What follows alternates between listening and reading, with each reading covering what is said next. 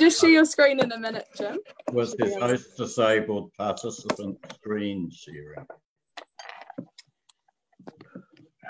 So that's what I've got. Okay, you're live now. Cool. Awesome. Sophie, I've got host disabled participant screen sharing.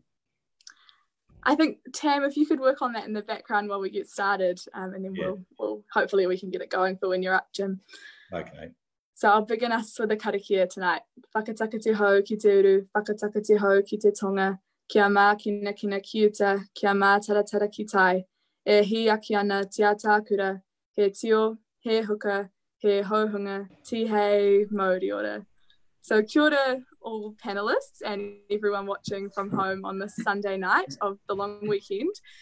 My name's Sophie and I'm a Kāpiti Coast District Councillor and also the founder of School Strike for Climate in New Zealand. And today we'll be talking all about climate justice, about how to create space for community-led decision-making, how to involve communities and what you can all do as part of this fight for ensuring that this one planet that we all call home is beautiful for the next generation, and what that looks like too with the impacts of COVID-19 and how we can ensure that through our response we are safeguarding this earth. So as mentioned, this town hall will be broadly about climate change and climate justice, and we'll use the example of Kāpiti Coast in reference to community resilience and coastal vulnerability in New Zealand. So we've got some amazing panellists tonight, and my job is essentially to just feed back the questions from the audience and to facilitate this town hall tonight. And thank you so much to Tamatha Paul for setting all of this up and allowing us this space and this awesome networking kind of resource and talanoa kōrero space for us all to have this conversation. So we're gonna get straight into it. We do have 9 of us tonight to be sharing our different opinions and thoughts and answers to all of your questions. So first up, we'll begin by passing it over to each of the panellists to introduce themselves and to speak for 3 to 4 minutes about what's on top for them in the climate space, different things that they're working on, what's happening, what's not happening, what are the opportunities, and how can we capitalise on these opportunities. And we'll then move into questions, and most of these questions have come from people tuning in, and they're directed mostly to specific people, but panellists, feel free to jump in if you have something that you'd like to add on any one of the questions. And as there are quite a few of us, quite a few of you, we'll just make sure that we're allowing each other the chance to speak and making sure that we're sharing the space so that everyone has a chance to have their voice heard. And we'll aim to wrap up by around 8:45, so I'll be keeping an eye on the time. And might send a few messages to the chat if we're going a bit longer than intended. So just keep an eye there as well. So thank you so much for all being willing to be a part of this kōrero, for giving up a couple of your hours as well. And thanks to all of you watching at home. And this will be also recorded and uploaded to YouTube and live streamed. It's being live streamed on Facebook as well. So I'm going to pass straight over to Jim Salinger, who will give us a brief introduction of himself and what's on top for him in the climate space and the things that he's working on and the people he's surrounded with. So Jim, and then the rest of the orders in the chat. Thank you. Can you manage to share your screen, Jim? It says host disabled participant screen sharing. So the answer at this point is no. No. So, I wonder if I could. I'm going to try to get the presentation up on my phone, and maybe I can just hold it up or something. So you just go ahead, and I'll work on that. Okay. Right. Okay. Well, I'll put it up. So you think you've got it on your phone? Okay. Well, let me start. I'm just trying to. Why won't it? Oh, okay. I see what the problem is. Would do this. Okay, well, sorry, it's suddenly frozen. You're not frozen for us. We can still see and hear you. Oh, yes, the presentation's frozen. Oh, okay. So let me, sorry about this. It's Now, I'll try again. This is, why would it suddenly do this? We should have done a dry run, actually. Okay, well, so I'll remember it all. So basically, firstly, introduce myself. My name is Jim Salinger, and I first wrote about climate warming in the New Zealand region in 1975. At that point, everybody was believing in the next ice age. So it sort of went against what was the common philosophy then. So, and I've been on this climate journey ever since for 45 years with its twists and turns, and but I won't go into that. So getting right into it, this is really a climate stock take as at May 2020. Bearing head carbon dioxide basically shows a very steady increase since they started measurements in 1978. And if we look at bearing head methane, similarly, there's a steady increase. Then what happens is there's been quite a rapid increase since about 2010, and this has surprised everyone. So, and you see annual fluctuations. People aren't certain the sources. It could be things like livestock and ruminant agriculture, but it's certainly recent carbon. It's not fossil carbon. If we look at global temperatures, 2019 was the third warmest on record. If we look at New Zealand temperatures, and I'm talking about the greater New Zealand region, i.e. the New Zealand exclusive economic zone, last year was the warmest on record. So our temperatures are going up. And if you match them against global warming, we're about where we should be in terms, we've had about 0.5 degree global warming, but since the 1870s, it's warmed in the order of 0.9 degrees centigrade. Now, my next slide was to deal with, did you get it up on your phone, Sophie? No, I can't seem to get it up on my phone. It doesn't, it cuts it out. You can't quite. Yeah. Okay, well, moving on.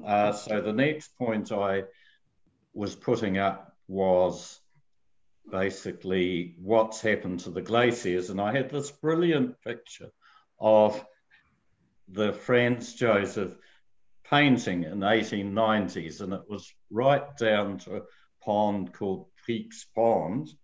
And now you see a view of it right up its valley. So there's been a huge change. I think the best way to illustrate it, and James and I and about a cast of 19 have a paper coming out this week. As a result of the two back-to-back heat waves, we lost 22% of the Southern Alps glacier ice volume in those two heat wave summers. 22%, that's about, so we lost 9 cubic kilometres of permanent snow and ice, of course. That's just gone right down the rivers.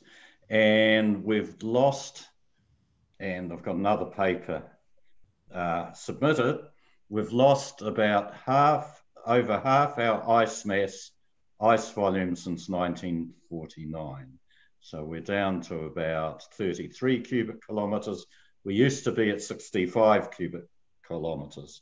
So my saying is Aotearoa, the land of the light white cloud, is turning to Aotearoa, the land of the short white cloud. Now, my next slide was just showing sea level rise, which was simply what has been monitored by the tide gauges, and that shows it's been increasing, whether you look at ports of Auckland or Dunedin or Lyttelton, all those tide gauges show Now, I haven't got the graph, but from memory, about a 20 centimetres sea level rise since 1900. So it's going along as expected. And I had a slide from Rob Bill, which shows what we expect this century and beyond, because sea level rise just doesn't stop at 2100. It actually keeps going. And from memory, I think it's about, depending on the climate scenarios, it's about 1 metre or more or less. And the other slide was to show what was happening with temperatures. And again, this depends on sea level rise, not sea level rise, on which climate scenarios, but it can, if we can cut back very quickly, it's not very much to, if we don't, and it's business as usual, we're up at 3 or 4 degrees centigrade. And that was my presentation, but you can share that as part of the resource anyway. Will do. Thank you for that, Jim. So I'll just see if I can, my whole thing's frozen. Anyway, so that's it. Kia ora matua, Jim. O tira kia koutou katoa, koutou ngā kai kōrero mō te pō, ki a koe Sophie, te kai whakarite o te wā, tēnā koe. Kia koutou e whakarongo mai nei, anei te mihi o te pō. He uri tēnei o te Ātiawa ki Whakarongotai, Ngāti Raukawa te au ki te tonga, rātou ko Ngāti Tōrangatira, no Otaki ahau e noho ana ahau ki Otaki I nei wā. Hi everybody, I come from what we refer to as the centre of the universe, or a little place called Otaki, here on the Kāpiti coast. And really happy to be here tonight with a whole bunch of really interesting speakers. So thinking about what's on top for me, I run environmental management consultancy, providing iwi in the Kapiti Coast with policy and science advice. I also do a little bit of work advising central government, particularly in my area of research, which is freshwater care in kaitiakitanga, and also teach at Te Wānanga o Raukawa, lecturing in kaitiakitanga there. So through all my work, I think a lot about how the poor outcomes that we see environmentally, whether it be climate change or freshwater degradation, I see those as the consequences of structures of power and cultures of decision making that we have here in Aotearoa.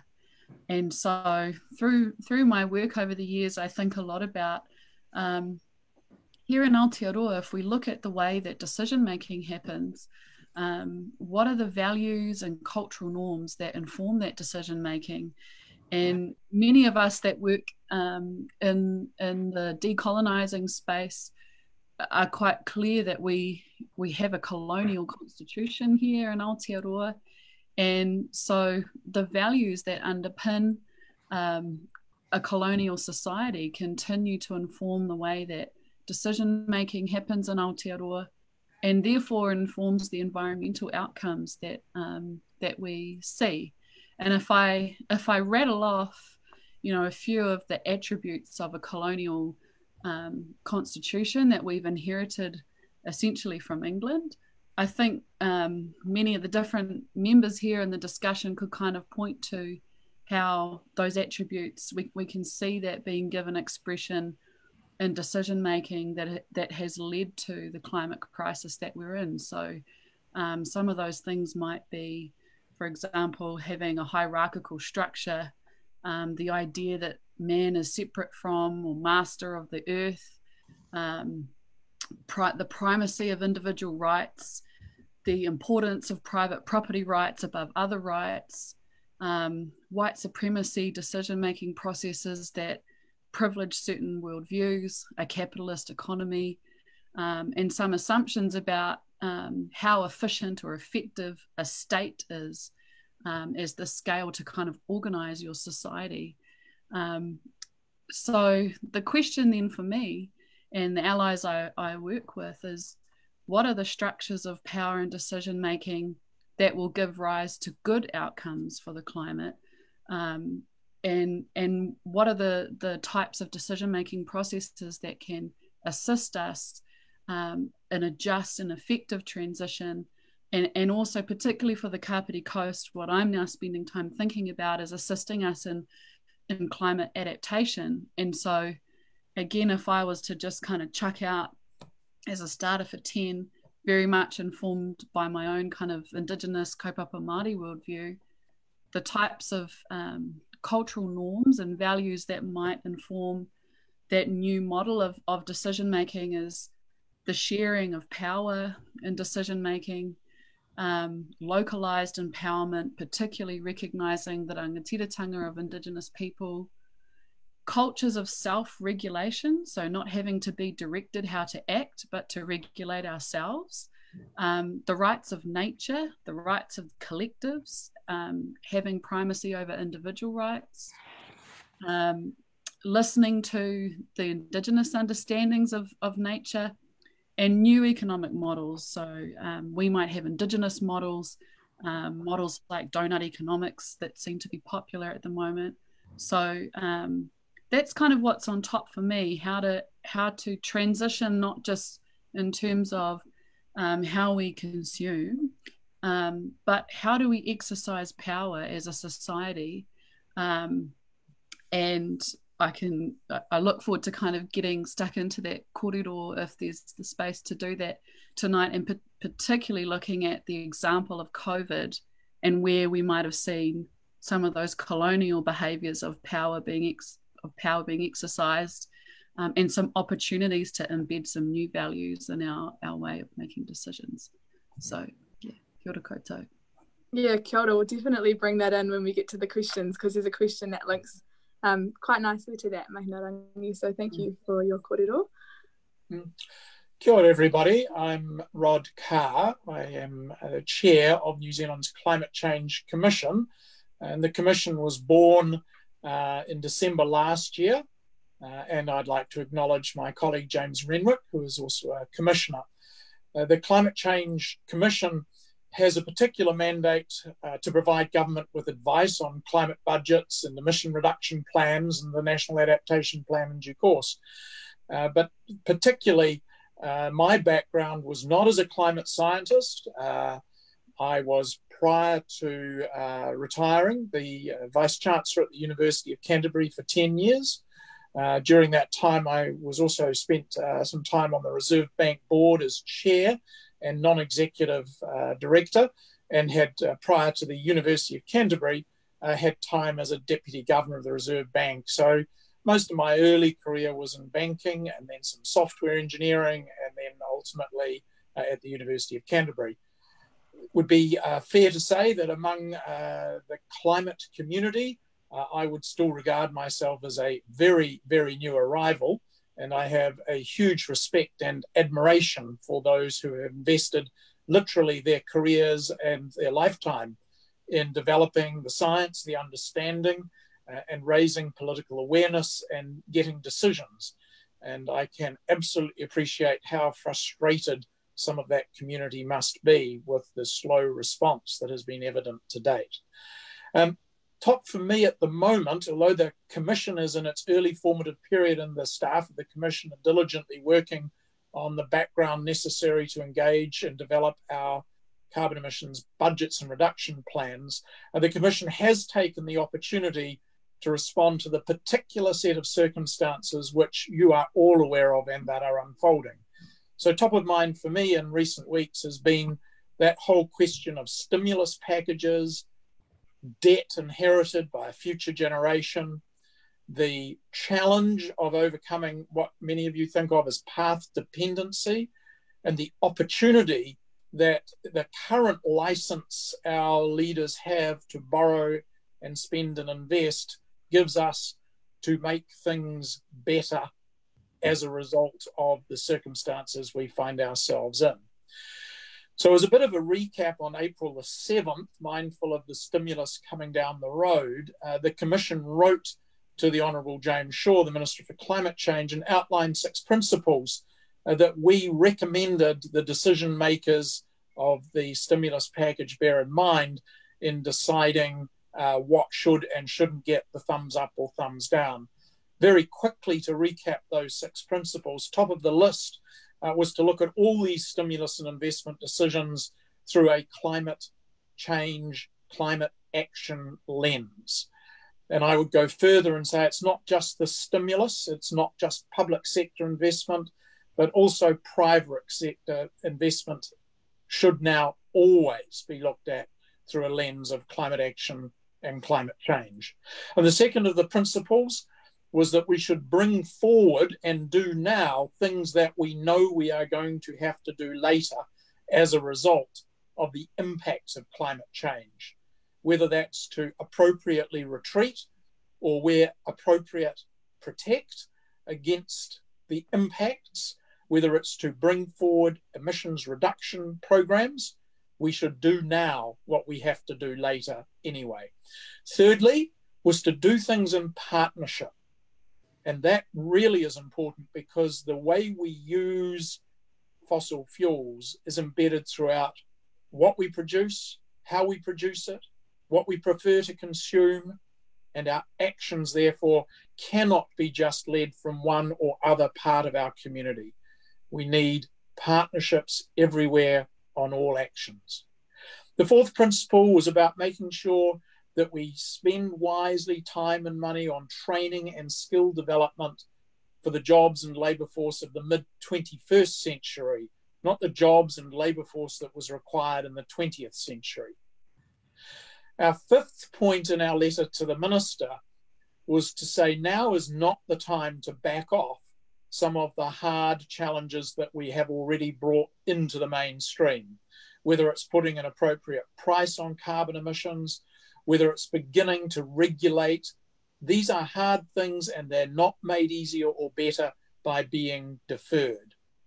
And the sixth of the principles was to rethink entirely how we measure success in our society.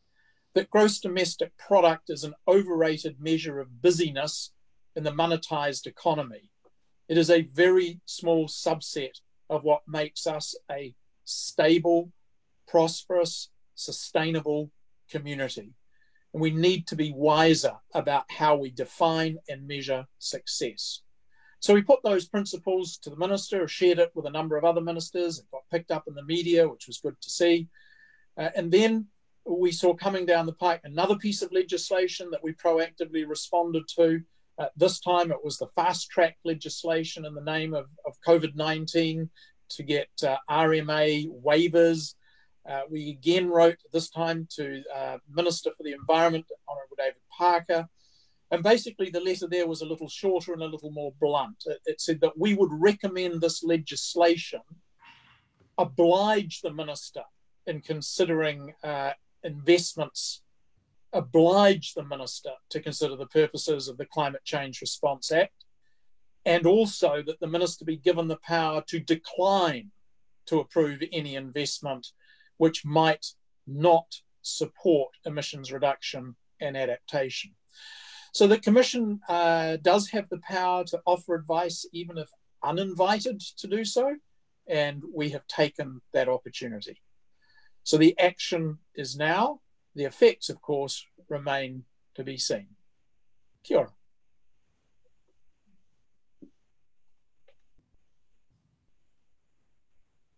Kia ora, Rod. Thank you for that. I think that question around how we measure success and how we define success in this space is something that we should come back to as part of this kōrero, because I think that also links back into the whole conversation that Mahina began to touch on around like the structure of decision making, and is a decision successful if the way that it's made continues to have a negative impact on our environment, and those systems in which those decisions are being made continue to do that as well. So thank you for that really, really good point that we should definitely come back to, and I've noted that down. Jules, would you like to introduce yourself? Yeah, kia ora. ko Taranaki te Monga, ko Waitara te Awa, ko Celtic ke iwi, ko Jules Matthews aho, ngā mihi nui kia koutou. So good evening, and thank you so much for inviting me. And I am here as both a farmer and a member of the Integrity Soils team. So I work with Nicole Masters in Integrity Soils with farmers around the country who wish to transition to regenerative practices on their farm. So I think just to begin, I'd really like to touch on what that is from our perspective, because there's a lot of conversation out there currently about regenerative. And just recently, actually, yesterday, I read a letter that was sent from a university in New Zealand to Damien O'Connor comparing regenerative agriculture to COVID-19. So it's also a very controversial topic. And I think, like a lot of things that are controversial, if we're not clear about what it is and distinguishing what it is we're talking about and what we're saying, then it can get a little bit muddled. So I think the first thing, if you're looking from a regenerative perspective, and I'm speaking specifically about the agricultural sector, the context really is decisive. And we have been farming, and we've been, we've done what we've done over the years with the best intentions, and we've done what we've done with guidance from government, from science, from our universities, our educational system.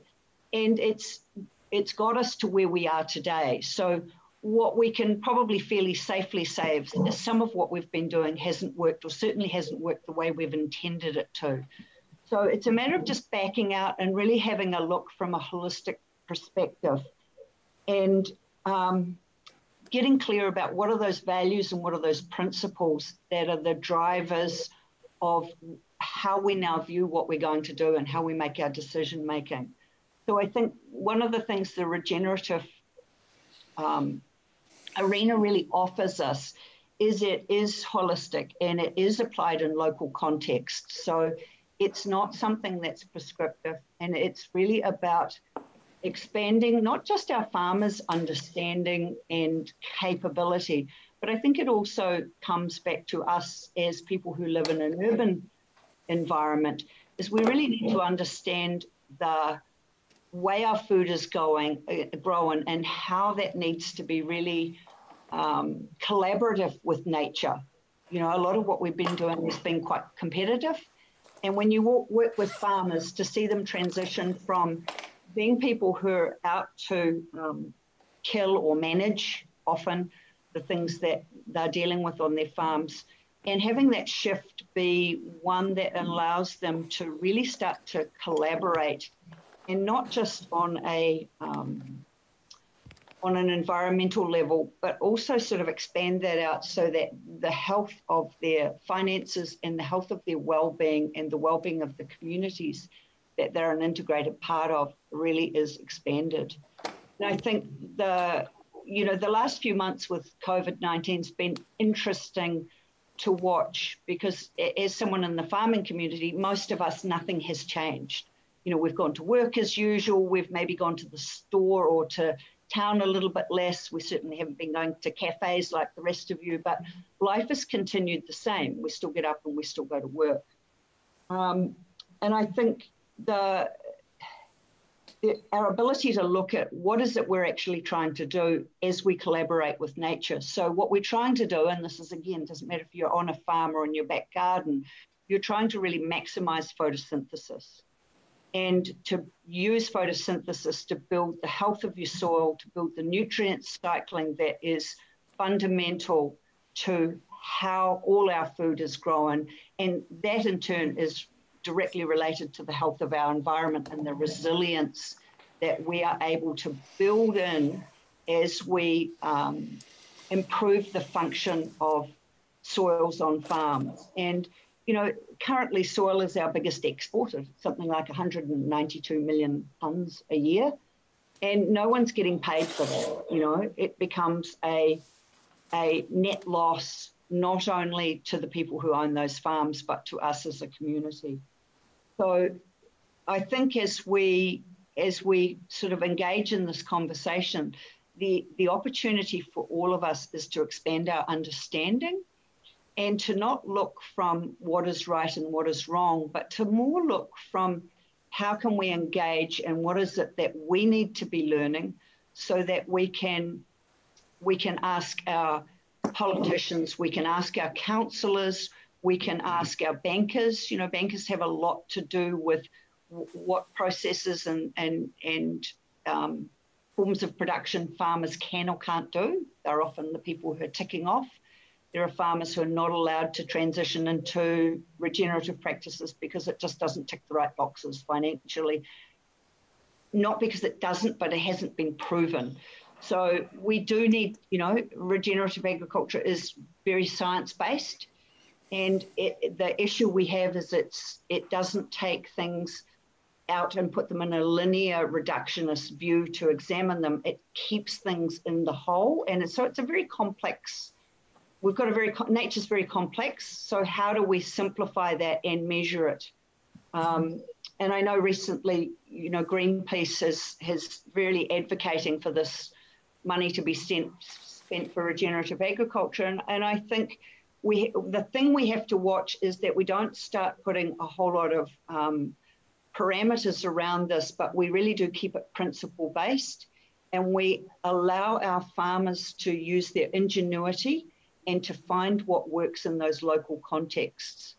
So I think the most important thing we can all do is to learn and understand nature, to get that, you know, the new frontier really is the microbiome, whether that be the soil or your gut, and to know that we really don't know very much yet.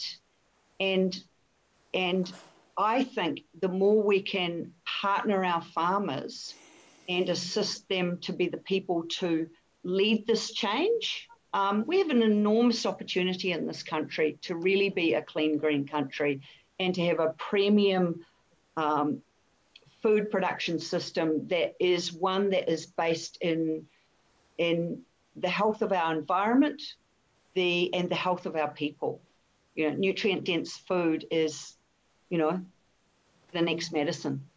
So, you know, let us lead the way in that. And I think that therein lies our opportunity. And you can do that equally in your home garden. Kia ora, Jules. Beautiful points. And the image around coexisting with our environment and how we build that relationship with our environment and learn and expand our knowledge, I think is another thing that we should definitely come back to as we move through this discussion. So thank you very much for that. I think the next person we've got down might be James. Yeah. Kia ora, James. Kia ora, Sophie, and everybody. Kia ora koutou. Thanks very much, first of all, to Sophie for the opportunity to be involved in this tonight. It's a great group of people you've got together, really interesting kōrero. So I'm James Renwick. I'm an atmospheric scientist, a climate scientist. I'm at Victoria University. As Rod Carr was saying just before, I'm also on the Climate Change Commission working with him, which is really fascinating work. And I'm also an author with the Intergovernmental Panel on Climate Change. So we're working away on the next assessment report at the moment. So things that are top of mind for me right now, I would say the first thing is that, you know, now really is the time for action. We will have locked in 1.5 degrees of warming in another 10 years, unless we take some pretty drastic action every year from now on. You know, there is really no time to waste. And I think the other thing that I think about a lot right now is that we've all seen an example lately of how if everybody works together, everybody does the same thing, and we have leadership from government, that we can really make a difference as a community, as a global community. You know, the levels of air pollution have dropped amazingly over the last couple of months. Greenhouse gas emissions have gone down. You know, we've paid a terrible price for this. Hundreds of thousands of people have died, and we don't want to have a pandemic to do this, but at least it gives us an example that collective action by individuals really can make a difference. And I hope that we can capitalise on that, use that as an inspiration to take the sort of ongoing action we need to reduce emissions and, you know, halt climate change essentially. And we have to get on with that as soon as possible. And I think one of the messages I take from this, and one of the things I know, is that we all have to work together. There's got to be a lot of cooperation to get to the goal we need. The idea of a just transition involves everybody, and it's not about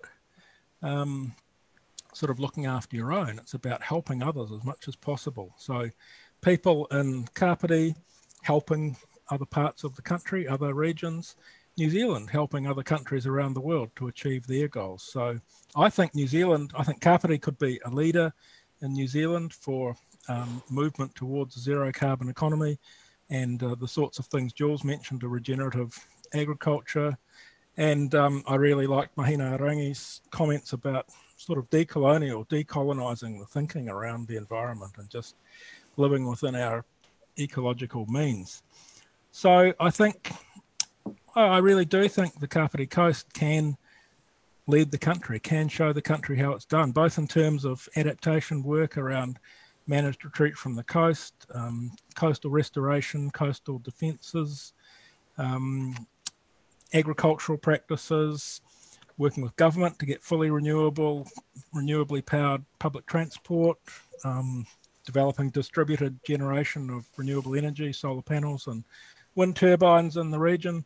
There's a lot of things that the community here on the coast could be doing, and I think we could export the ideas around how we do these things to other parts of New Zealand and really help other regions get to the same goals that we all need to get to of a zero carbon dioxide economy and lifestyle. So I really just wanted to say that, you know, now is really the time for action, and I think it's great to see so many motivated and committed people involved in an event like this. And if we can just share our ideas and really get going on reducing emissions wherever we can, then that's what we should all be aiming for. So that's really it from me for now. I'll hand back to you, Sophie. Thank you, James. I think maybe at the end we might pass it around to each person and kind of go over our vision. I think some of those things that you mentioned, James, I think it's really important to, when we're wrapping up this kōrero and when we're talking about climate change too, to really share that vision,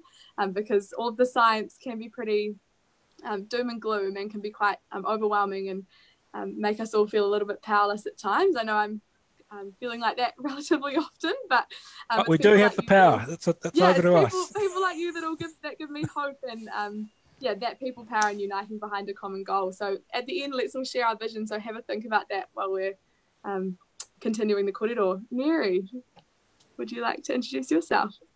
Sure. So talofa lava.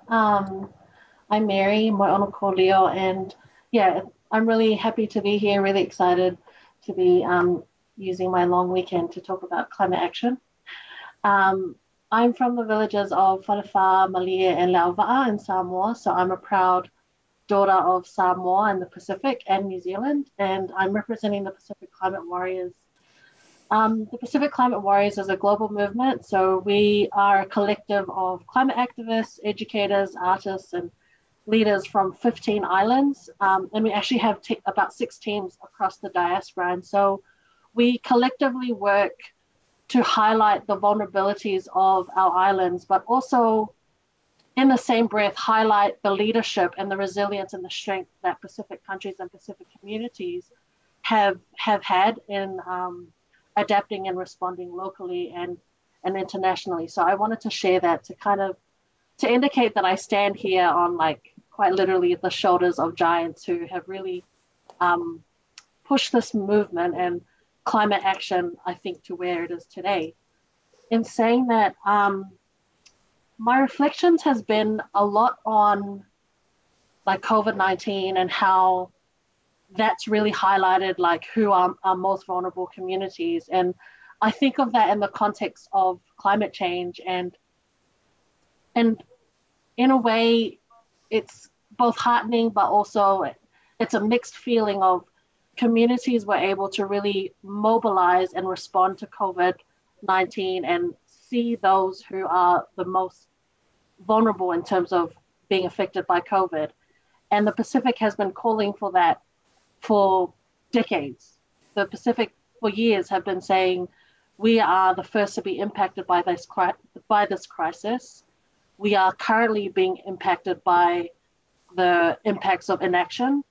But despite that, we're also leading in our response. So I think for me, it's really important to center that. And I also think it's important to recognize that New Zealand is in the Pacific and has a historic relationship with the Pacific, colorful, both good and bad. But New Zealand has also benefited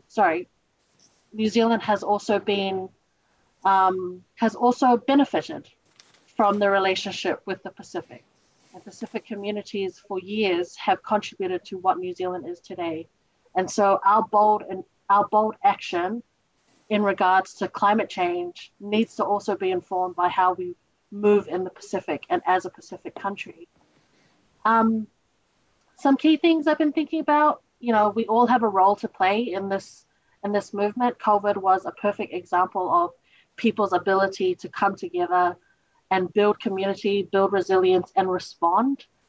I've also been reflecting on the fact that people have really united behind the science of COVID-19, and people need to do that for climate change. It's been clear for years. We have multiple scientists on this call, and yet we're still discussing, whether it exists or not. We are so beyond that. And so I think it's also important in talking about that we move beyond, that we accept that the science is there and we begin to move beyond that and understand that it's also, for a lot of us, a moral and ethical issue. And the way that we communicate that and engage in that needs to be reflected in our decision-making processes, in our organizing, and in our communities. In relation to our decision-making, I think you invest in what you care about, you invest in who you care about, and often we talk about valuing indigenous knowledge, but I think people don't really know what that looks like. And I think that's because people don't truly value that knowledge, and therefore they don't seek it. And I think there needs to be a genuine effort to acknowledge that what we've been doing has been missing that lens, has been missing the gift of indigenous knowledge in terms of solutions and response to climate action. And also recognizing that that knowledge speaks to those who have been disproportionately impacted by climate change.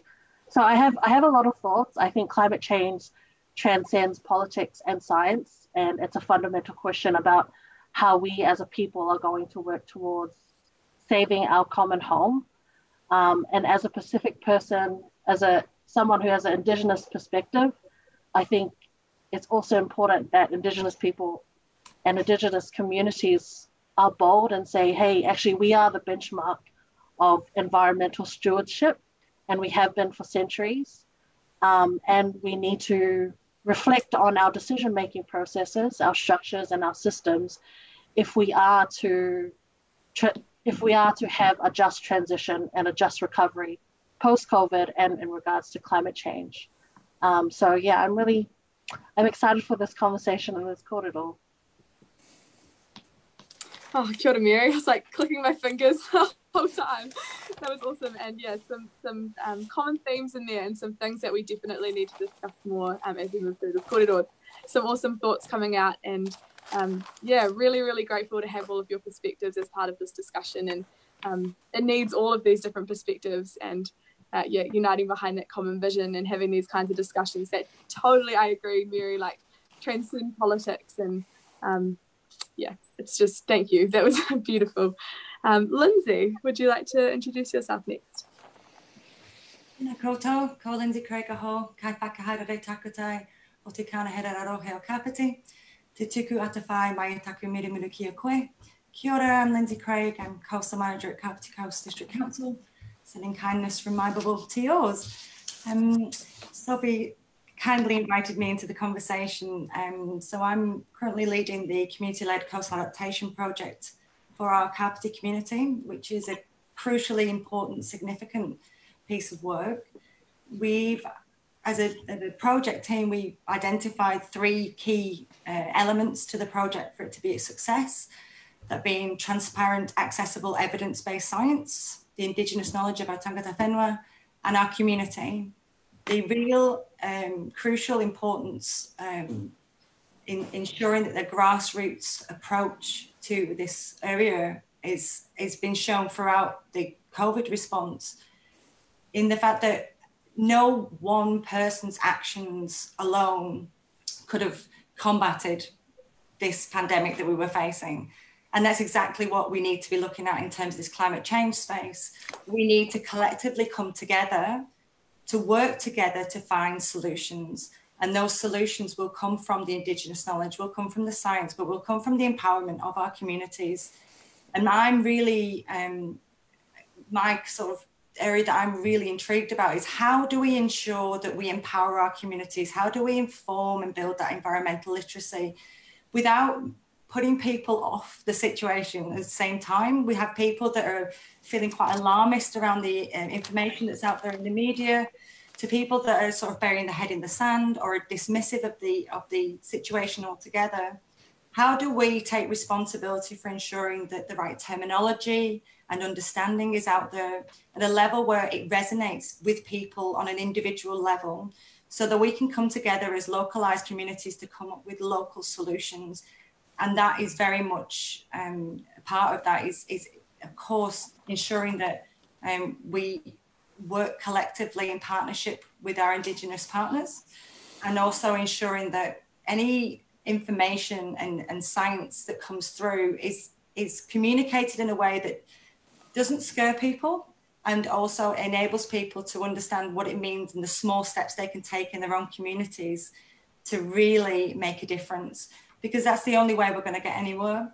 And I think that we work very hard in terms of the project that we're involved in at the moment, in trying to ensure that we put the message out there to the community, try and encourage people to come involved, try and make sure that the language we're using is not too complicated. And that's not to put anyone's knowledge base down. That's because some of the terminology we use, it instantly can be off-putting for people.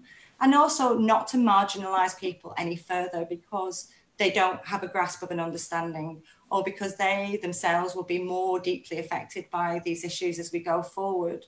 I think that's going to be the key to this. And also having those really difficult conversations.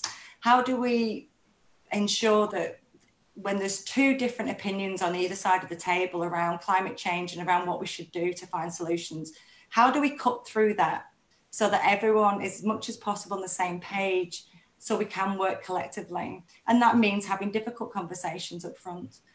And for me, another key element is that we talk about climate justice, but we also need to be talking about this as a human rights issue. We look at the Paris Agreement, Sustainable Development Goals. This is very much hand in hand with human rights and our duties from a social, economic perspective. We as a community and individuals within that community have rights to each other, but also to our mokapuna, to our tamariki as we go forward. And I'm very keen to be able to let our future generations to be able to look back and see that we made a difference with what we were trying to achieve. And it's going to be a long road ahead of us. And I think that's another thing that COVID has taught us, is we cannot make a difference overnight. And I think people get frustrated about the slowness of progress, and people dismiss the importance of korero, but that's the only way that we're going to build resilience. We know that communities that plan for change are more resilient when there is a response is required. So I'm really excited about these opportunities to put the information out there for people to sit in their own homes and listen to this information from all these expertise around this virtual room. But how we build on that going forward to ensure that we keep building those blocks of environmental literacy and enable people to feel empowered to make a difference within their own homes, within their own communities. So thank you, Sophie, for this opportunity, and I look forward to the rest of the corridor. Thank you, Lyndsey. I'm hearing quite a few common themes coming out around communication. How do we communicate to empower? How do we communicate that this is beyond politics? How do we communicate the importance of working together? How do we communicate the importance of Indigenous knowledge and Indigenous voices? So yeah, noted that down, and we'll definitely continue the discussion. One more person to introduce themselves, Rod Oram. Oh, kia ora tātou, good evening, and a real pleasure to be with you all. Thank you, Sophie, for inviting me. Auckland, Tamaki Makaurau is my home, but my wife and I are down here in the Waikato for the weekend at Mangatautri, one of the great inland island sanctuaries, 47 kilometres of predator-proof fence and predator-free since 2006. So it's a real treat to be down here. I'm a business journalist, and my central preoccupation is how 10 billion people by 2050, up from about 7.8 billion now, will be able to live well on this planet and with this planet. And of course, that requires an extraordinary transformation in our values and in everything we do. The climate crisis is central to that because the escalating crisis is doing so much damage to ecosystems and thus to our life support systems. So I can never think about climate just on its own, but always in that much broader context. And although that's a totally global issue, and on all of these interlocking issues across the world, it's terribly important that the action is on the ground locally, whether it be here at Mangatautri, as it has been over these years, or back in Auckland, or with you on the Kāpiti coast, because there is a great deal that we can all do locally, and I'll come back to some examples of that in a moment. But my very great concern is that the COVID crisis has shown us what happens when we take our foot off the neck of nature, if you like, when economic activity plunged. It's fallen far more in the first few weeks of lockdown than it did in the first 3 years of the Great Depression. And I think we're going to see a lot more economic dislocation yet. And of course, it's right that governments are spending a great deal of money to support individuals, support companies, support sectors through this.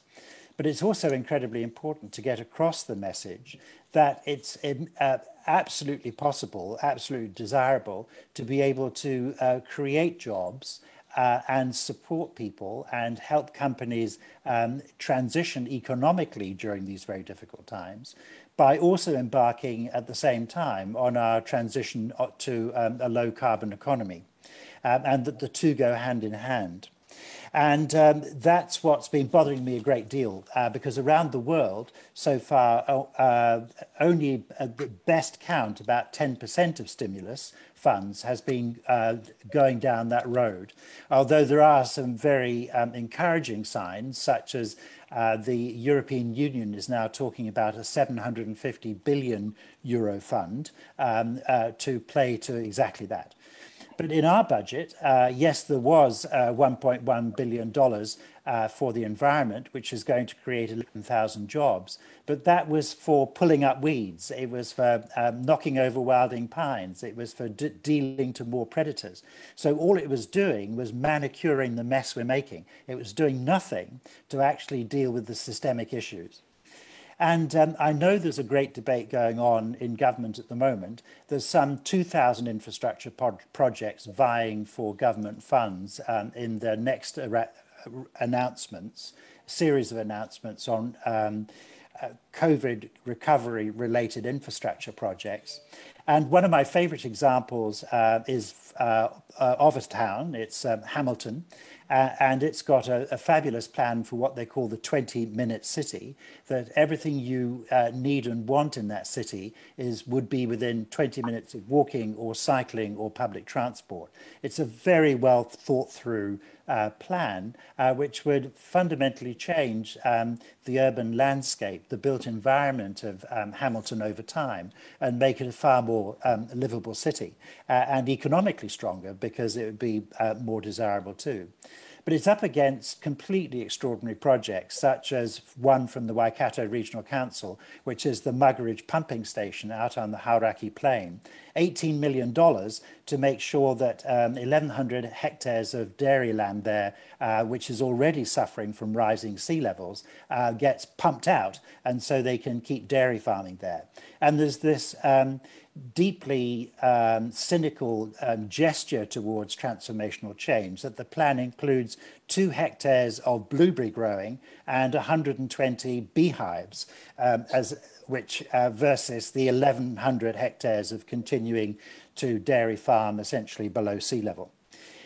So I know that there's great debate going on in government about how spending is going to be happening over a series of rollouts of infrastructure spending on pretty much an 8-week cycle. And if the current coalition wins and stays in government, that would carry on next year. But unfortunately, we're getting the sort of response as Shane Jones came up with this past week as Minister of Infrastructure, that he said that he didn't believe there was a public appetite for any kind of green recovery.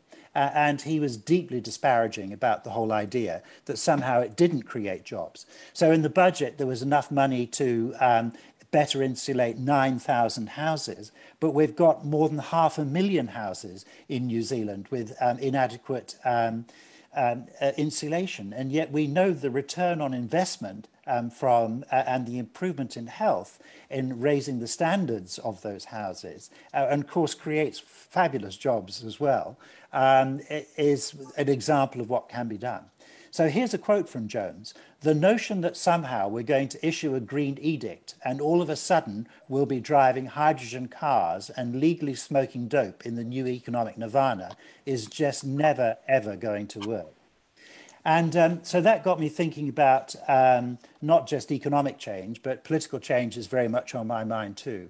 It seems to me that as a first step in some new politics around this, it's to form a new coalition.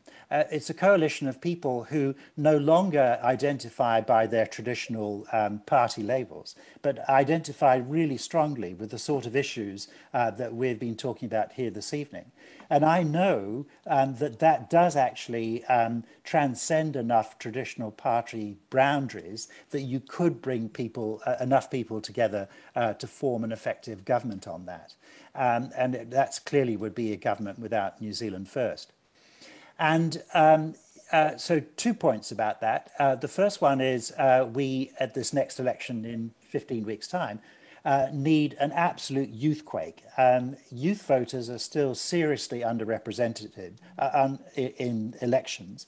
We've seen wonderfully what happens locally, like Sophie being elected at Kāpiti, or Sarah Thompson in Hamilton City Council, or Tamatha in Wellington City Council. So we know we can do this. So I would just, I'm too young to be part of a youth, I'm too old to be part of a youthquake. I would just urge you all and I could lend you whatever help you want to get that going. The other thing is to come back to that essential nature, that there is still lots that we can do, a huge amount we can do locally in terms of building support, building understanding for the sort of regenerative agriculture issues, for example, that Jules was talking about. And therefore, having those conversations in communities is fundamentally important. And therefore, being able to do local projects. And in Kāpiti, you've got this glorious territory that goes from sea to beach and low-lying land, some of it threatened by rising sea levels, up into the bush behind. There's some good agricultural there, and there's some good bits of built environment that can be expanded and improved on. So I think you've got a terrific canvas in Kāpiti to be able to play a very strong role, leading by example. Kia ora, Rod. Okay, so we've got an hour left, team, and we've got a lot to talk about and a lot to discuss. So we're going to get straight to these questions that have come in from people, but also that I've been just adding to a little bit as you've all been speaking and sharing your thoughts so far. So Mahina-a-rangi, I'd like to pass over to you to maybe kind of start off a discussion around the lessons from COVID-19 and from the response and how that might be applied to addressing the climate crisis, but also you did touch on that briefly when you spoke, and also then linking back in with what Rod was just saying around the structures of decision making and linking in with the structural issue that's come up quite a bit, and how do we show that there's public appetite for this, and how do we use the structure that we have or how do we change the structure to be able to show that there is public appetite for this, and that there are people coming together and having these discussions, and there's energy and there are ideas, there's visions out there. So I guess, yeah, beginning with that, what are the learnings? And then how do we use that to really influence and change our system and be a part of that structural change? And I guess hopefully you all have thoughts on that, so we'll just throw it out there. But Mahina-a-rangi, if you'd like to kind of premise that discussion, and then anyone else can follow on after her. Sure thing. Yeah, so what we've learned from COVID, there's no doubt that it's been incredibly effective, how the government's approached this, and the place that we're at now in terms of human health. And I agree, it's, you know, there's inspiring things about how the community can come together. But actually there's a few things that alarm me greatly about the experience of the response to COVID. Rod has mentioned the RMA accelerated consent process, and probably more specifically for Indigenous communities. What I've really seen is the way that Indigenous peoples are often framed as obstacles to getting the outcome that the state needs.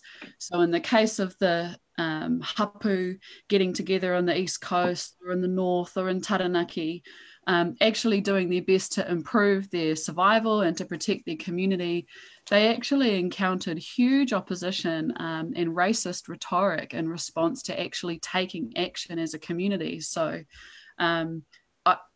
that sort of made me think about, it kind of depends who the community is in terms of what's considered acceptable community action and the barriers to Indigenous communities and actually taking action.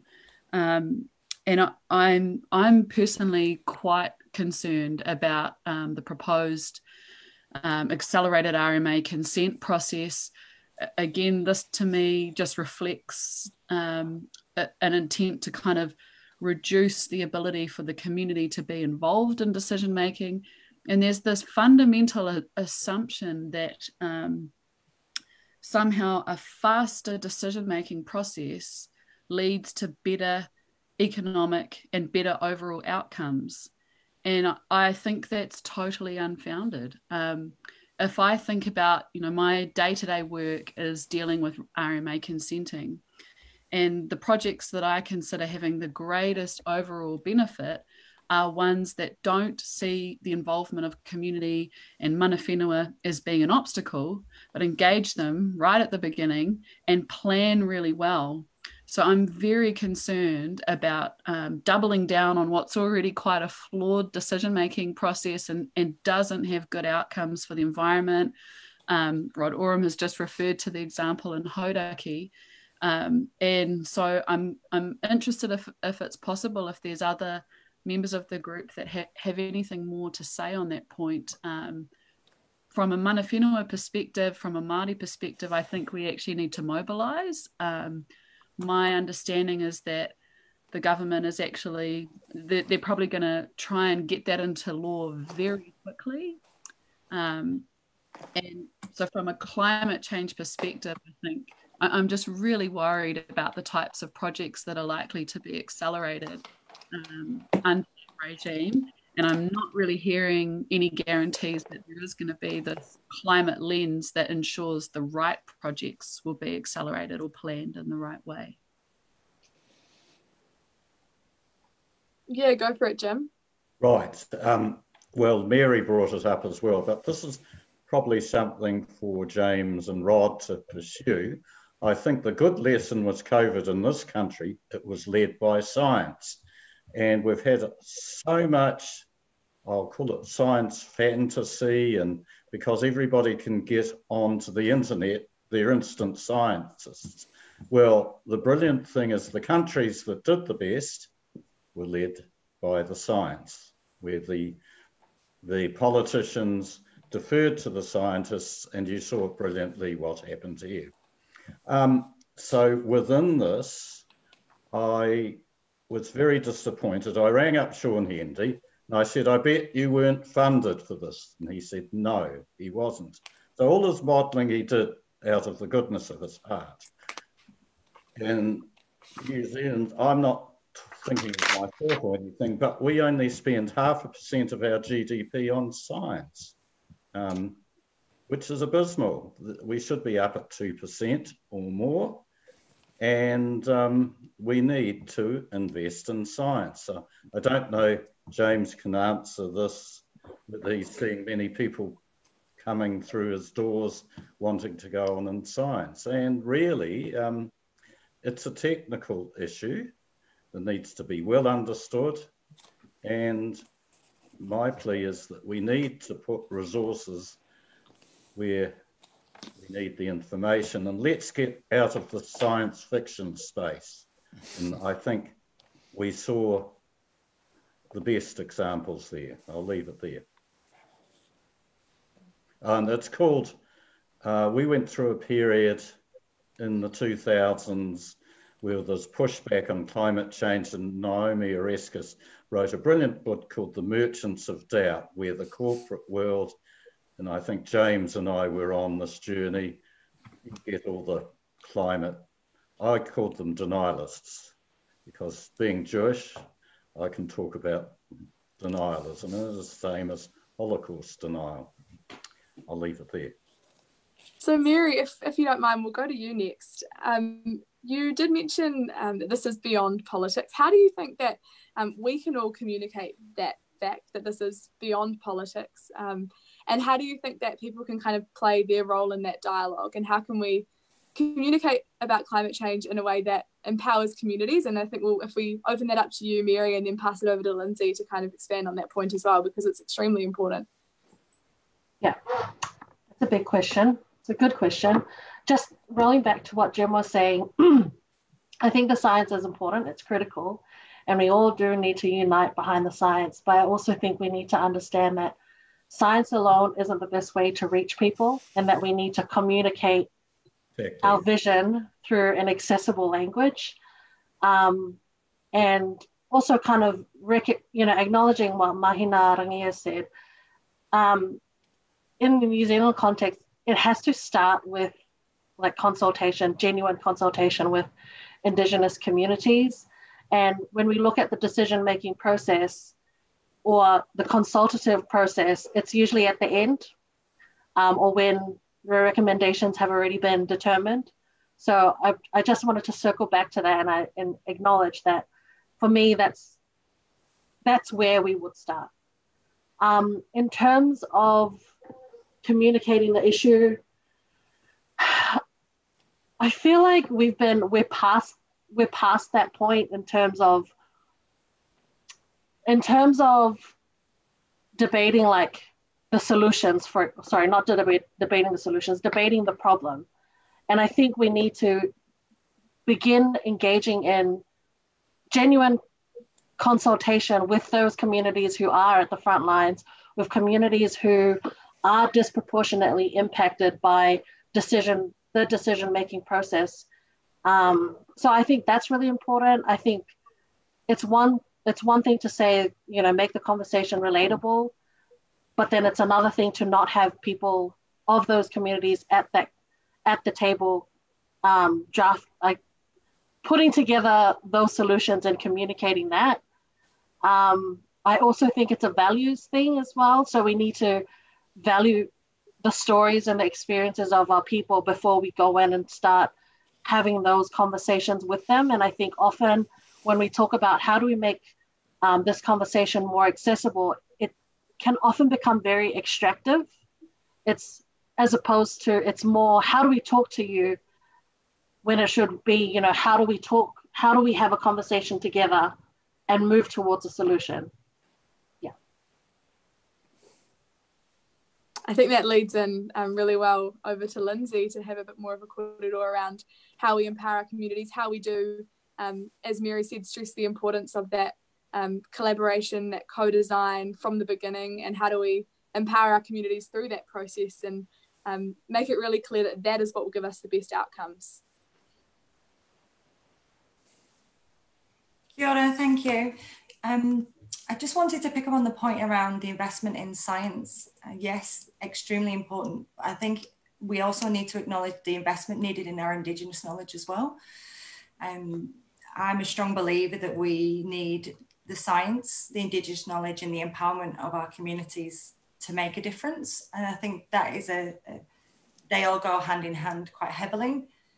What's really important in terms of how we communicate is we've got to communicate. I don't think the conversation around what the issues are is necessarily hit home for everybody or is necessarily resonated with everybody. There's a lot of uncertainty. And one of the things that we've learned from a situation of huge uncertainty, which we're still in now, we don't know how long this is going to last or what the outcomes are going to be at the end of the day when we move through the levels. It's the same with the situation we've got at the moment. It's very hard for people to engage with something when they feel there's a level of uncertainty around it. They want to see something tangible or for an event to happen for people to work together. I mean, that's what happened in the macro example. But I think we've got to be really, really conscious of, and I've said this before, around the terminology that we're using, that we ensure we're using a common terminology, that difficult concepts for people to grasp are broken down so that people can understand them in bite-sized chunks, that they're visually appealing, but also that people need to understand how that resonates with them in terms of their own situation. I think the other thing as well is we talk about oral histories, and oral histories of our Indigenous people, but also oral histories is something that is very strong with every single one of us. And one of the ways that I think about when I'm looking at the coastline and how the coastline has changed quite rapidly over just my time living on the coast for the last 10 years, is we can look back and listen to these stories. We can notice the change. We can see for ourselves with our own eyes the way that things are moving. The science is important, the Indigenous knowledge is important, but letting the community themselves reflect on what is happening on their own doorsteps, and then finding ways to develop shared solutions together that brings together the whole community, not just people who are living right directly on the seafront. It affects the whole of our district. And that's what we're trying to achieve with the project we're doing is we're trying to be proactive around the information we're putting out there. We held a community event to bring people into the conversation. We're encouraging more webinars on our website similar to this, which breaks down the information, encourages people to become involved. That is resources available. It's kind of a one source of hub for people to go to in Kāpiti around the coastal adaptation work and other ways they can find more information. And I think we've just got to be mindful that everyone is at different stages in the knowledge base of what is really happening, whether it be on a global scale or on a localized scale. So I don't think we can ever take our foot off the pedal in terms of constantly ensuring that information is out there and updated. Make it relevant for people, make it easy to understand. Don't let people feel guilty because they can't do the full cohort of everything that is asked of them. And how do we work together as a community?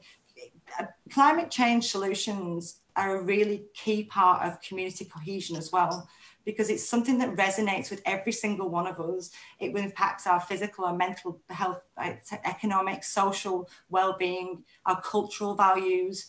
All of those things are bundled up into the triggers and the impacts of climate change. So it's how we meaningfully engage with people, and people feel empowered to then go on the journey themselves as well. So it's a constant empowerment and building block going forward. Yeah, Rod, do you have some thoughts on this too? And then we'll move on to the next question after, unless anyone else has anything else to add. But Rod, yes, please, thank you. COVID remains completely fascinating for all kinds of reasons, but not the least of which was something that was very complex in science terms. We were able to understand because we cut right to the absolute heart of the issue. and the messages and the actions around that and what was required of us was very straightforward and easily understood. And then, of course, there was wonderful data. Quite a few people got hooked on, how many new cases were there today, tuning in at 1 o'clock for the latest score. I think that engagement was astonishingly powerful. The only time I've seen that so far in an ecosystem issue, but it's one that gives me huge hope, is with our predator-free movement. I initially, for about the first year or 18 months after Paul Callaghan threw down the great challenge of being predator-free by 2050, I was deeply sceptical about it. I thought it was too difficult, it was impossible, it would require too much money, it would be a distraction from other things. But I began to change my view on that when I saw how communities were responding to that. And one of the things I find fascinating is the way that it brings really disparate people together in a community. The sort of people, chalk and cheese, that hate, in other circumstances they might hate each other. They'd rather cross the street rather than have to even acknowledge each other's presence. But they do come together on this. And there's terrific innovation and there's sort of pride in that. And of course, there's very detailed data on how many predators have been trapped and all the rest. But importantly, people can see how their native bush is coming back, and they can hear the birds, and they can see how the bush is responding. So I think if we can find ways to deal with not just climate change, but all of our great interdependent issues of deep unsustainability in that sort of way, I think we can engage people in a way that we haven't so far on climate. And of course, we do see it. There are some brilliant people out there who do cut through on the messages and organise things like school strikes. Thank you, Sophie, for that. But that to me is the things I'm discussing there, I think are some of the key ways that we could get real buy-in and some real action, especially locally. I think this leads on quite nicely to a question we had through for Rod Carr around how do we propel into action, and what are the most potent actions individuals and communities in Aotearoa, New Zealand, what actions can they take to address climate change, and what are the ones that will have the most impact? And yeah, I'd love to hear your thoughts on that, and potentially James Renwick, and then we'll move to a question directly around agriculture, regenerative agriculture, as part of this question too. So, Sophie, I've often asked that question, particularly by young people who observe that they're not business leaders, they're not necessarily in positions of power or influence, they're not necessarily movers and shakers in their local communities, and they say, what can I do? And I think all of us have got 4 tools that we can use quite effectively. The first one is to remember that every time we buy something, we are voting for the whole supply chain that delivers that thing to us. And that as a consequence of that awareness, the fastest way to change what is produced is by consumers choosing not that. So I wouldn't underestimate the power of consumer choice and preference when we do have discretionary choices about what we buy and how we express that preference in our consumer society. But the second tool that we all have is that we are often workers and can influence our employers, or we're small business owners. And in those circumstances, there is the ability to change how we produce what is produced. And I think we shouldn't underestimate the power that employees can have to influence their employers and the way we go about running those parts of our economy. Thirdly, I would absolutely say that we have the power to influence others, our family, dear friends, and reach further. And this is a conversation that all of us need to have with everyone. And there is a risk that in communities like this one, we're kind of talking to the converted. So I will continue to encourage my kids to talk to their friends, and their friends who become better informed to talk to others. And finally, the fourth one I say is we are all eligible to vote. And if you don't like the politicians that get elected in our democracy, then you need to do something about it and be very clear with our politicians about what we expect of them. Because if we elect politicians who are not up for this challenge, are not bold enough to take and lead hard choices, then we will quite frankly get politicians who are weak and will not confront these hard choices. So 4 tools, we all have them, we should all deploy them. And James Renwick, did you have any thoughts on this question as well? Yeah, first of all, I'd endorse what Rod was saying. Absolutely right. And one of the points he made about conversation, about talking about the issue with your whānau, friends, workmates, whoever, I think that's a really important one. The more we can normalise discussion of climate change and get people thinking about solutions and action, the better. Something I often say to audiences when I'm speaking is anything that makes a difference makes a difference. If you can afford to and you have the discretion to reduce your carbon footprint by purchasing an electric vehicle, or you can afford to travel on public transport more than use your car, or whatever you can do, insulate your house better, all of those things would reduce the amount of fossil fuel you burn effectively. But I'm very aware that not everyone is in this situation.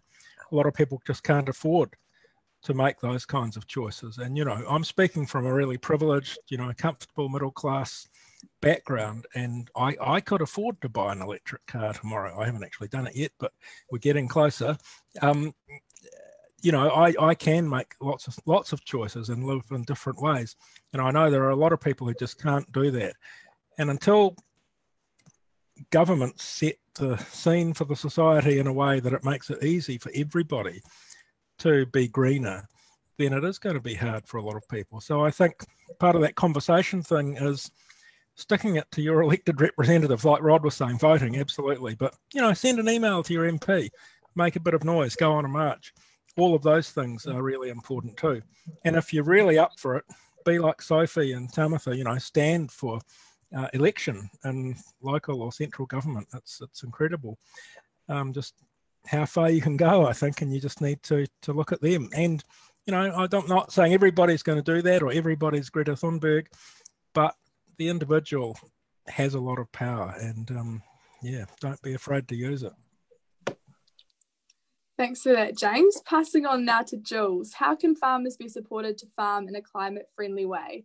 And also, if you wanted to touch on also the point around coexisting with our environment, how can we support farmers and people alike to discover that and discover the importance of that? I think, what's what I personally find, because I work with farmers all the time, is, and I think it's the same for all of us, we don't necessarily have a really good understanding of biological processes. Touching on what Jim said about science. I mean, science has a role to play, and it has a really important role to play, but it is only as good as the questions that are being asked and by the research that's been done. And I think one of the things we maybe are missing out on as an opportunity is really validating, particularly in the farming community and in the regenerative farming community, a lot of the citizen science that is being done. And, what we need to be able to do is to measure and validate what works in our local context, what works in a particular catchment, what works under, certain circumstances or in certain environments. And I think, again, it's about having those open dialogues. And there's a very good group down south called Quorum Sense that got started in Christchurch. And what's come out of that as a community conversation that's now nationwide and beyond is really remarkable. That sharing of information and, again, the validation of what people are seeing and observing working in the field gives our farmers confidence to try new things. And I think realizing that that farming is it can be a really complex business, and it's also quite risky. You know, when you talk to somebody and the $200,000 they were going to pay off their mortgage suddenly has become, you know, an extra $300,000 in debt because of a drought, you realize they're really in a stressful position. And I think it's a little bit like running from a tiger, thinking that you're going to create a new possibility. It's not a really easy time to be inventive and looking newly for new ideas. So I think financially supporting our farmers, as consumers getting really informed and using or having our voice be heard without the way we spend our dollars. And I think also realizing that your dollars do speak. So be careful that today's solution doesn't become tomorrow's problem. And I see a lot of that with, you know, say the vegan movement or something like that. It's not so much what you're eating that you need to be paying attention to. It's how is that food grown? Is that food grown in a way that it is creating an improvement and an upward syntrophic movement of our environment? You know, are we increasing diversity? Is our water quality improving? Is the food quality improving?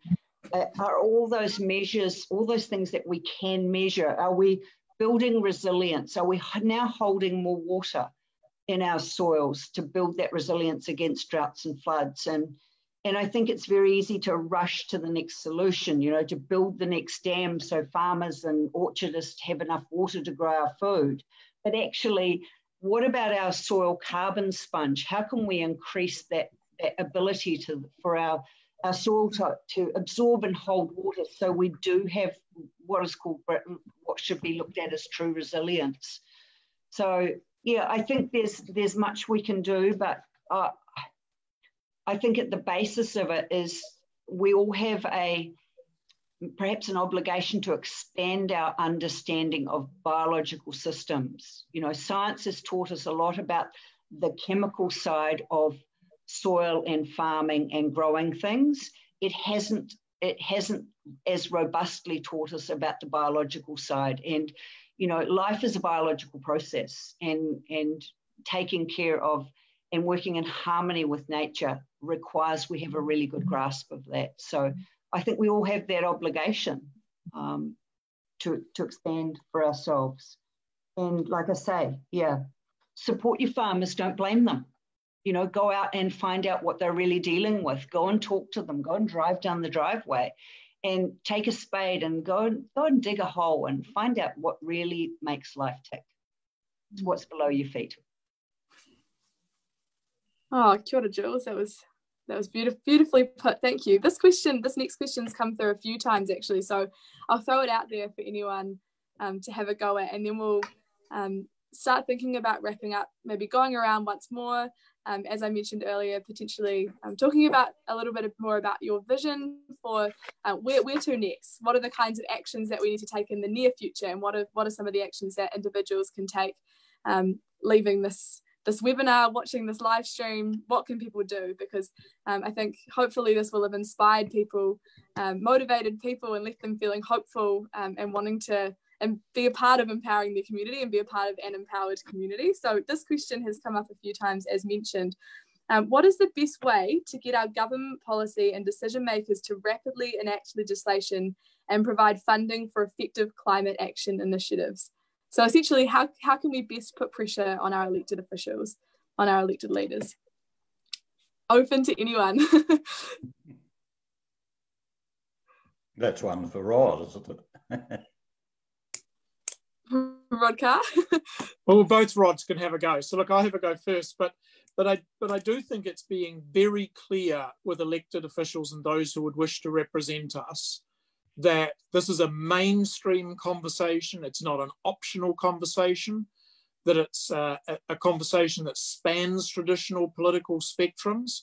It's not dominated or monopolized by any particular political party, that it is evidence and science-based, it is urgent, and that at the end of the day, our elected leaders need to stand on firm ground when they say we need to go through quickly processes to act now to reduce gross emissions of CO2 equivalent gases. Anything sooner is better, and more sooner is best. And we need to prepare New Zealand to adapt to climate change, because it is going to happen. And there is no doubt that well-planned and well-executed adaptation is going to be less chaotic, is going to lead to better outcomes than if we simply respond to every emergency, every flood, every fire, every tidal surge on the day or after the day it happens. So in some ways, it's making it absolutely clear to those who would hold themselves out to represent us that this is a non-negotiable part of their individual and personal commitment if they want to be leaders in Aotearoa, New Zealand in the 21st century. Yeah, well put. I see James got his little thumbs up in the corner of his screen. Does anyone else have anything they'd like to add to that question? Well, I'll just add very quickly, it's really all about climate risk resilience, and what we're doing is putting in an insurance policy for the future. I mean, we all insure well, hopefully most of us insure things. You know what happens if you don't, and really that's what it's about.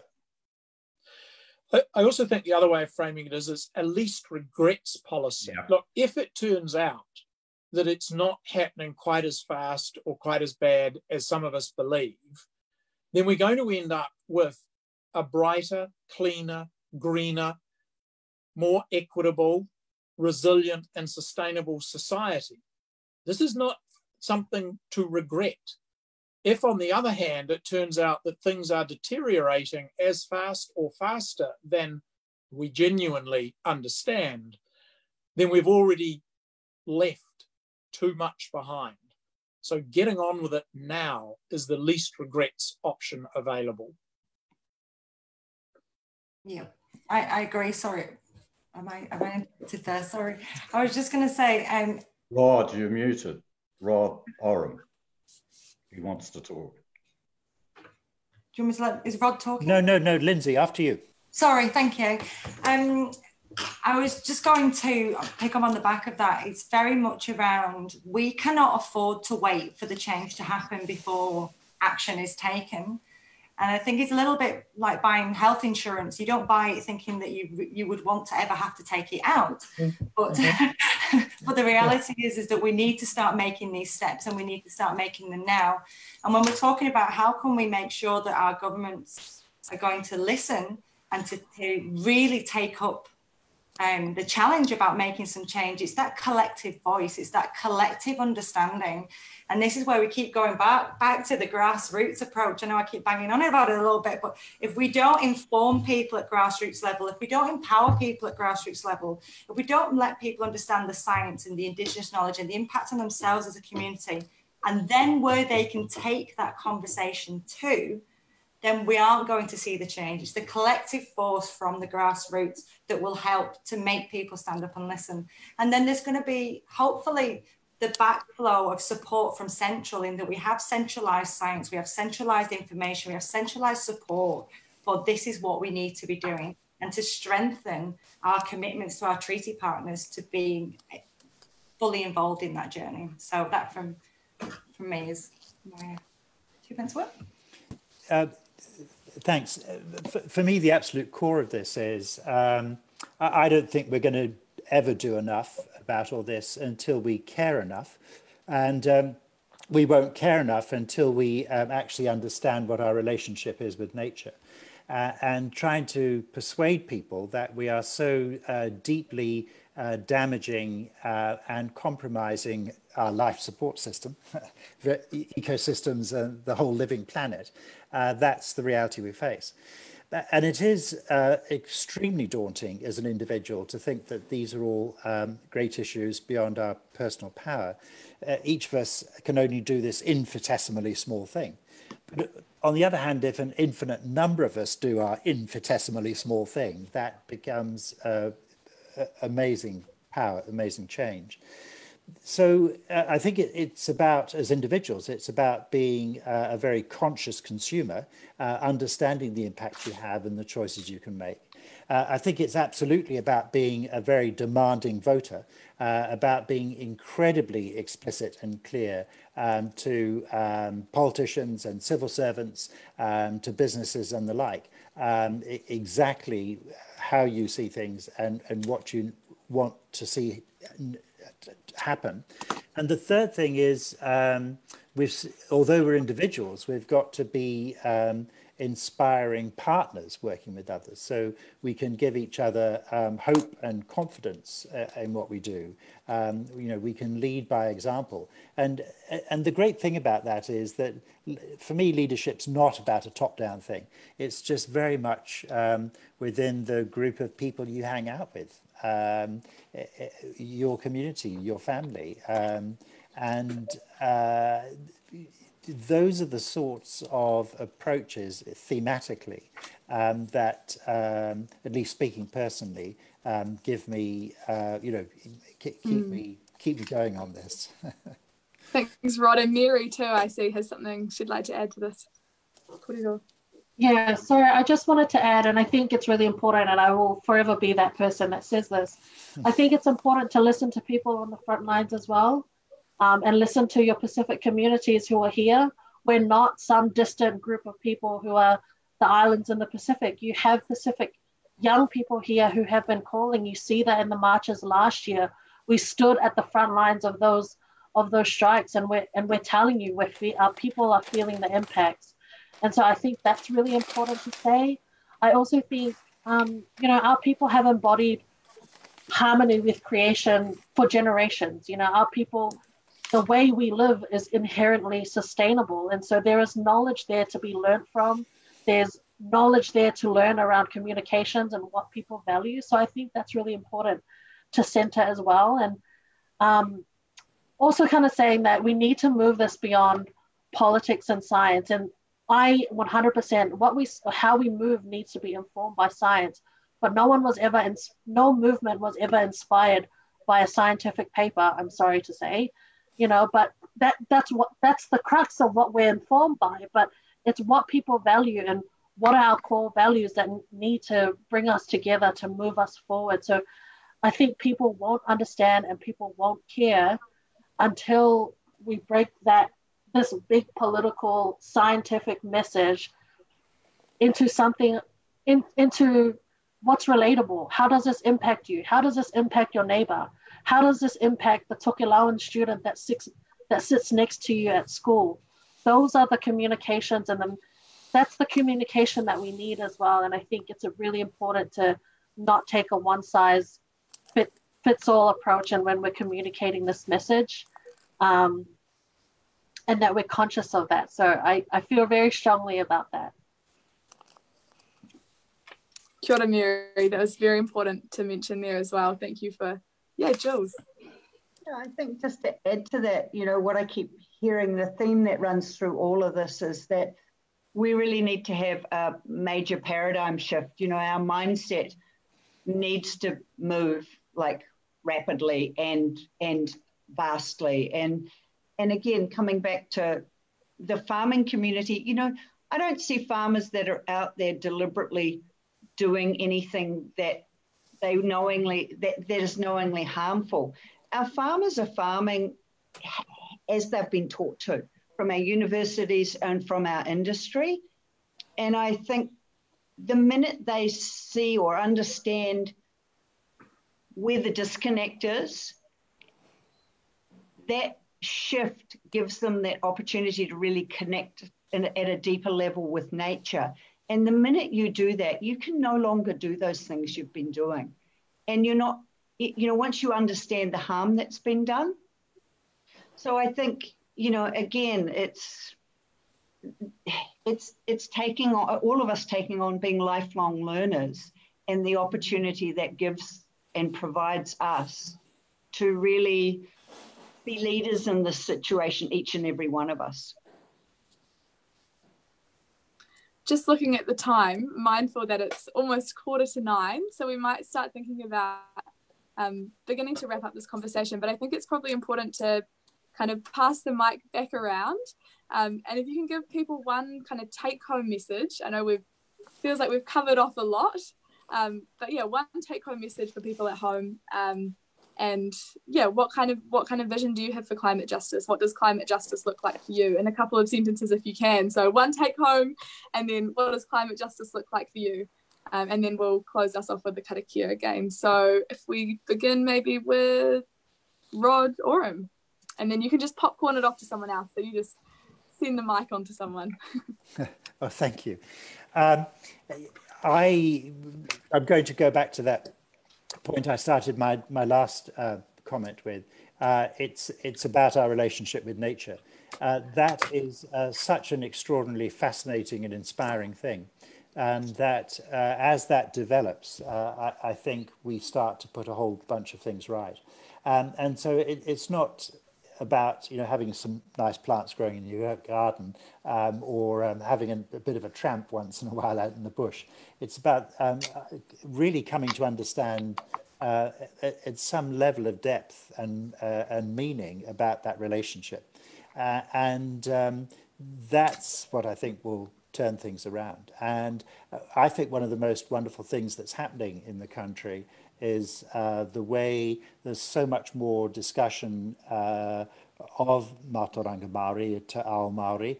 I see it in, for example, national science challenges, particularly our land and water. So I think that that's one of the really important avenues for us to work on our relationship with nature. Well, why don't I hand on to, gosh, I don't know where, Lyndsey. Thank you, Rod.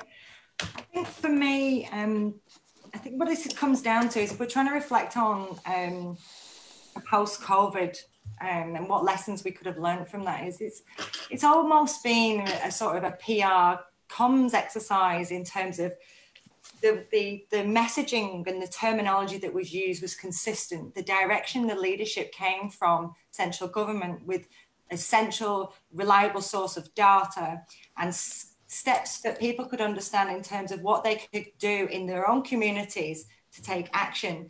And I guess that's a sort of approach that we could hope for going forward. One source of truth, one supportive sets of data and easily understandable information. And to make it interesting and to make it relevant to people is really key. And I think we heard all this messaging around be kind to each other during the COVID. Well, be kind to each other and be kind to the environment is where we need to be taking this message forward. How can we be kind to each other? We can be kind to each other by also looking at our wider environment and us as a community and how we build that resilience. And that's how people become empowered. That's how people build their knowledge base. And that's how collective action, hopefully, will take us forward. And we're really keen to, hopefully, with the community, like the coastal adaptation work that we're trying to take forward, there's going to be lessons learned as we go forward in that. But we are trying to start as grassroots as possible in terms of having those conversations, having that information, having those difficult conversations and looking at shared solutions.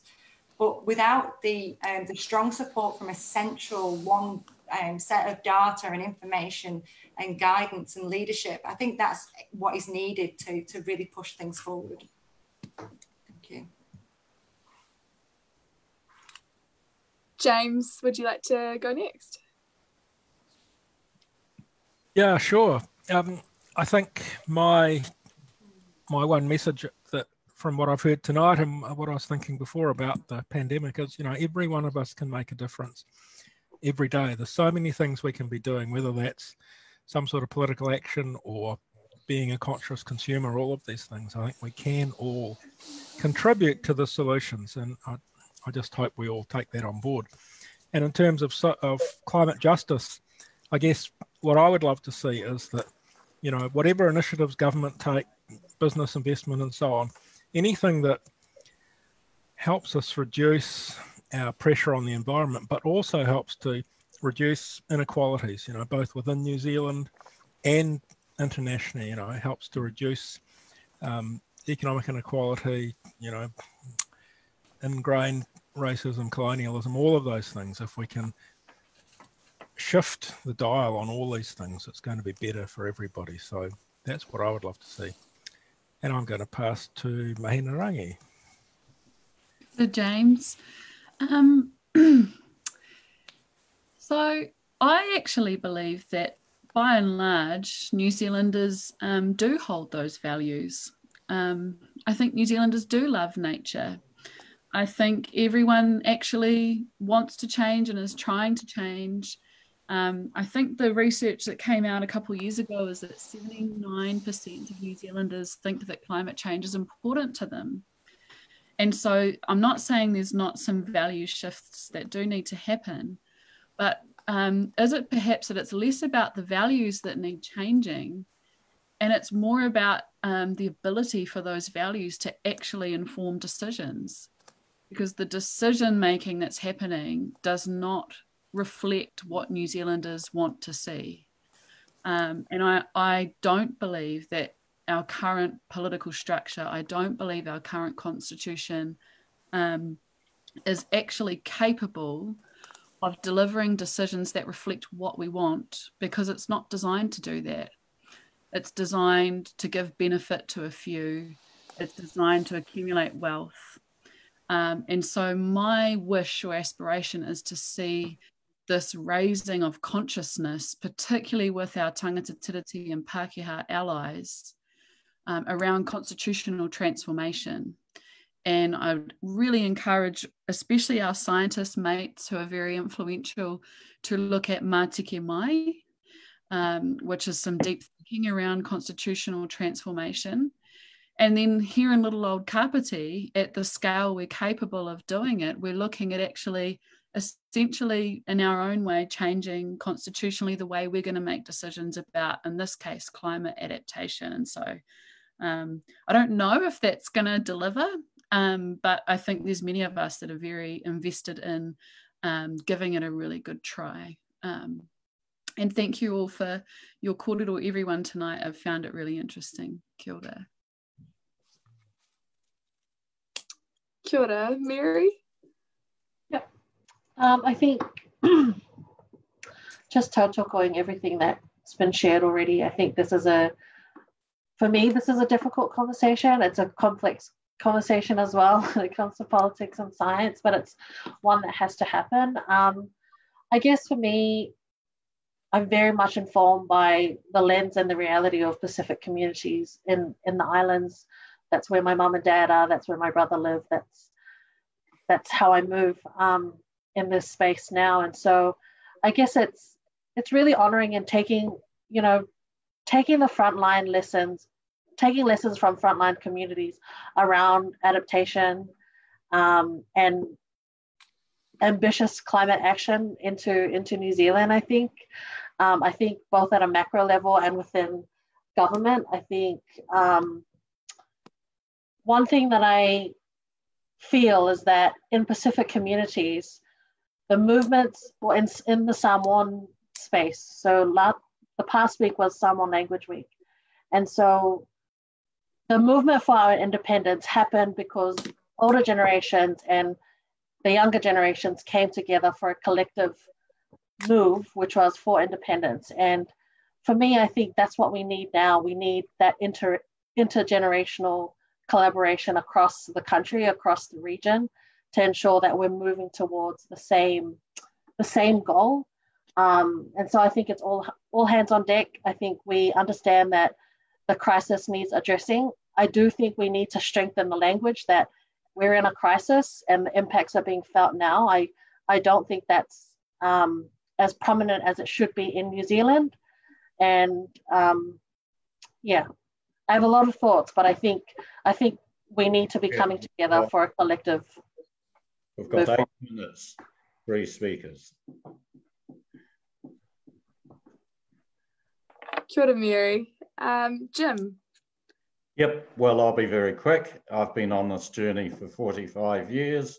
1980, postdoc at Climatic Research Unit. We knew what was happening and we reckoned around 2000 everybody would know what was happening. 1988, we held the first climate change conference in New Zealand. Sir Geoffrey Palmer opened it. 1990, we had the first assessments of what we needed to do, but we didn't do anything. 2000 came around and we didn't do anything. 2010 came around and we haven't done anything. We've got to act now, and I very much endorse the partnership that some of us grey old men with Sophie's generation, because they have the energy, they have the vitality. We've been fighting for years, and I certainly welcome their involvement. Seems to have totally missed Generation X. There's the odd person like Lucy Talbot or Lucy Lawless who's climbed into it. But you've got your Ginty McTavishes, who was your age, Sophie, when she went on to the Dunedin City Council. You've got your Eleanor Lawton and up in Wanaka. We need you, and you've got the energy and vitality. We do have some energy, so go for it. Cool, thanks, Jim. Pass on to Jules now. Thank you, Sophie, and thank you for creating this opportunity. I think if I look, I go, what stands out for me is human beings, you know, language is what we use, and we create everything in language. And I think reframing some of how we speak about this is really important. You know, the terms we use, like fight climate change, just brings out all that adversity and creates a world where something is wrong. I think we need to reframe it and look at, how do we harmonize with nature? How do we connect as one? Because we are nature. We are not separate. We live as if we are, but we aren't. So, you know, can we start reframing the way we speak about this? Because the following actions will come from how we view it. So I think that's really important. And, you know, we've talked a little bit tonight about insurance. And again, our daily actions will determine whether that insurance is ever needed or not. So if you have health insurance and you eat well and drink good water and do all those things, the chances are you'll never need it. And I think this is one of those cases. We need to take those daily actions, and however small they are, they're really vital. And yeah, we all need to be engaged and bring some joy to it. You know, it's not all bad. Like, there's amazing things happening out there. There's, like, you know, come and meet some of these farmers. They're incredible what they're accomplishing. So yeah, 100%. And we can create the more beautiful world we all know is possible through these solutions. We can reduce inequalities. We can, yeah, and as was talked about before, if it turns out climate change is all a hoax, then we've created a more beautiful world for the next generation. So this is stuff that we should be doing anyway. So obviously it's not a hoax, and we've got many people on this call that can prove that. But that is definitely something that is very important to talk about, is that vision and is that positive world that can be created through our solutions to climate change. Rod, Carr, I believe you're the last one. Last word.